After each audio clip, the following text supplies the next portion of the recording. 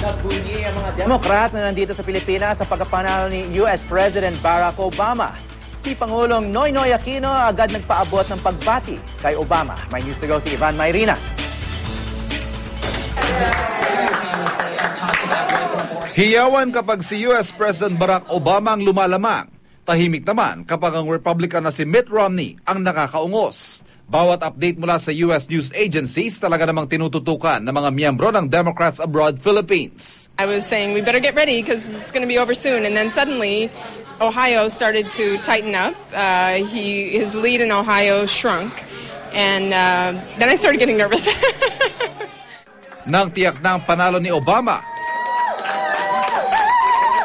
doon na sila nagdiwang. I went to Nevada and I spent 4 days walking the streets, knocking on doors. I would say, I've come 8,000 miles to ask you to vote for Obama and the Democrats. Can you support us? Now, these were pre-selected, okay? We were told, we're not here to persuade people. It's too late for that. So they had selected likely voters. And almost all of them said, yes, I can.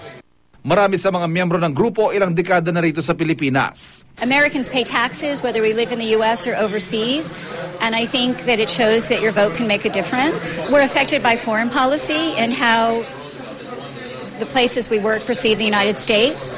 I think we're also affected by tax policy. I plan on sending my children to school in the United States, so by education policy, also by economic policies, because I plan to go back.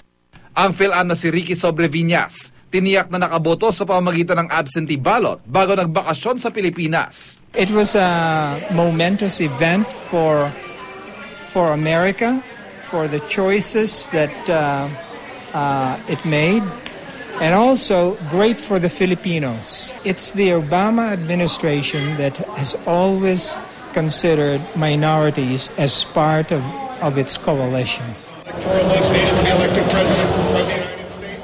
Habang binabantayan ang resulta ng eleksyon, nagsagawa naman ng mock election sa isang mall ang US Embassy. Ang resulta, panalo sa mock election si Obama.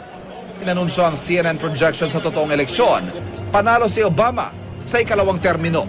Ang magkakabigan, it appears that President Obama has won re-election and we have a decision.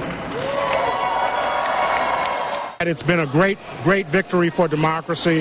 Pero ayon kay US Ambassador Harry Thomas Jr., isang bagay na nangyari na sa Pilipinas ang hindi pa nagagawa sa eleksyon sa Amerika. We need to also emulate the Philippines and have a woman president. Ang anak ng kauna-unahang babaeng presidente ng Pilipinas, nagpadala na ng liham ng pagbati kay Obama. Kumpiyansa raw si Pangulong Noynoy Aquino na may pagpapatuloy ni Obama sa ikalawa niyang termino ang pagpapaunlad sa Amerika. Determinado raw ang Administrasyong Aquino na higit pang pagtibayin ng kooperasyon ng Pilipinas at Amerika. Ivan Mayrina, GMA News.